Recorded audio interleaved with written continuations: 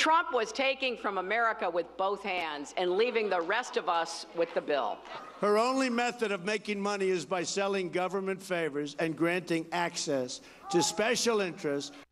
Those are the kind of issues we thought Trump and Clinton would be talking about in tonight's debate before the explosive leaks of his tape about women and her speeches to Wall Street. And we're back now with the panel. Well, Maureen, we finally got to see what Hillary Clinton was hiding in the transcripts of those big money, closed-door speeches to Wall Street. Talk about open borders, open trade, that the people who know best how to regulate Wall Street are the people who work on Wall Street. How damaging to Clinton with just 4 weeks to go in this campaign?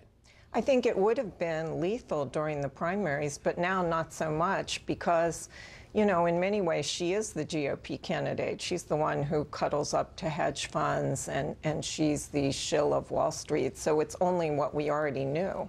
But what about the argument that this speaks to, you know, whether you like the policy or don't like the policy, that she's not honest and she's not trustworthy? Well, wow. So Hillary Clinton will do and say anything to win. That's not a surprise. And as usual, Donald Trump drags all his Acme dynamite to the center of the stage and blows it up so that no one can pay attention to anything bad about Hillary. A good reference to the Roadrunner cartoons, for those who may have missed it. Jason, there was also a passage in one of her big money speeches in which Clinton invokes Lincoln fighting for the 13th Amendment to abolish slavery and saying you need both a public and a private position. This goes to the core, as I was talking to Maureen, about what people don't trust about this woman. It does. She talks out of both sides of her mouth, depending on the audience in front of her.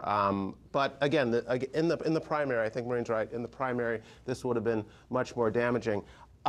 It may still do some damage to those millennial voters who she lost because they don't trust the establishment candidates because they talk out of both sides of their mouth. But again, I think now that we've moved to the general election, and particularly since there are still so many disaffected Republican moderates who can't stomach Donald Trump, listening to her talk about trade, immigration, denouncing Edward Snowden, I think that might work to her advantage, actually. What strikes me really is still what she charges for these speeches more than what she said. The way that the Clintons have traded on their public service to enrich themselves, more than $20 million for these speeches over a couple years, that still boggles the mind to me. Juan, your thoughts about Hillary Clinton's speeches, what we learned about them in these hacked emails? Well, I don't think it changes anybody's view. I think I'm just reiterating what we've heard from Jason and Maureen here, because I think that people hearing this say, she's the one who said that TPP, the current trade deal, is the gold standard before she changed. But she changed in the middle of the primary campaign, and to that extent has adjusted to the Bernie Sanders followers and to the Democratic Party base in terms of being more restrictive in terms of trade deals. But I guess what I'm asking is this. We knew that Donald Trump said lewd things about women, and yet somehow this tape seems to be a game changer. We knew that Hillary Clinton had played double games on a lot of these issues, but somehow you don't seem to think that these transcripts are a game changer. Why not? I don't think it has the same impact. In the case of Trump, you're right. I mean, clearly he had a long history of saying offensive things about women, and I could go on, and it's offensive things about blacks, Mexicans, disabled, and on.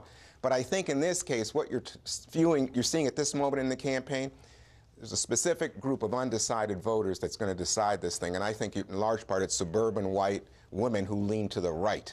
And where are those women at this moment? I don't think they're going to be impacted by what came out from the Clinton tapes or whatever, but they are impacted when they hear Donald Trump's language because it's highly offensive. I mean, it's not, you know, look, I grew up playing sports. I've been in a lot of locker rooms, Chris.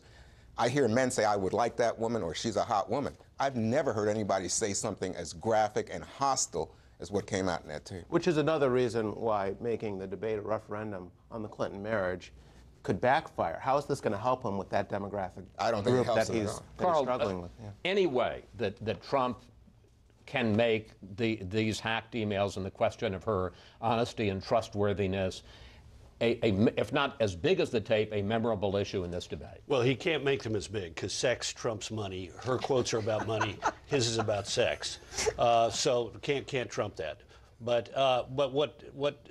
another thing is this is obscuring a second set of scandals that are worth bringing up. Came out this past week that 2 of her aides were given immunity in the investigation of her email server, and their laptops were destroyed as part of that immunity agreement after the government took a look at them. It also turns out that Cheryl Mills has now got an official complaint with the lawyers, with the group that regulates lawyers in the District of Columbia, for violating, quote, the absolute disqualification if you participated personally or substantially in the issue at question. So she was representing Hillary Clinton, and at the same time she was a subject of the FBI investigation. So this all gets obscured. He's got to do, if he's going to salvage anything, even his own dignity out of this, it needs to be an honest, sincere contrition, and then pivot to the big issues. I'm not even certain that these WikiLeaks tapes are as important as they're important only to the degree that they help him raise the bigger issue of your status quo, you're more the same, I'm change. I want to take this to the 30,000-foot view, Maureen.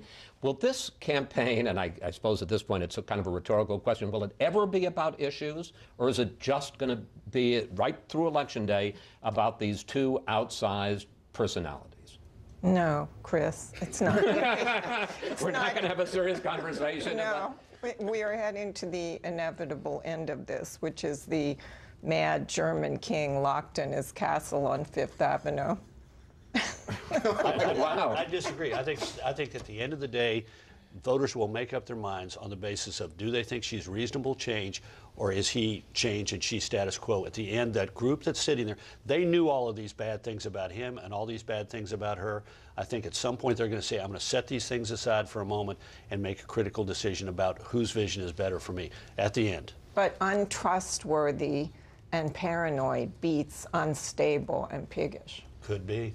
I think a lot of people, and I think we're going to see this tonight at the debate, Chris, people are interested in what are you going to do for me? How do you help me? In a sense, the audience is going to be asking less about scandal and more about, well, what is it that in your policy would allow me to prosper and my children to get a good education in America? And I think because of that, and because of her experience in doing town halls, Clinton has a big advantage in showing empathy and understanding. Trump is still on his heels, in boxing terms, still against the ropes. But I was going to say, though, Jason, the one advantage that Trump has, people want change, and they think we're on the wrong track. They do want change, but 30 days before an election, we're still talking about the Republican nominee's fitness for office, not about the changes he would bring to the job in terms of policy. So can he, in 10 seconds, can he change the conversation tonight? It's going to be very difficult for him to do that, I think, tonight. Yeah. All right. Thank you, panel. See you next Sunday. We'll all watch the debate tonight.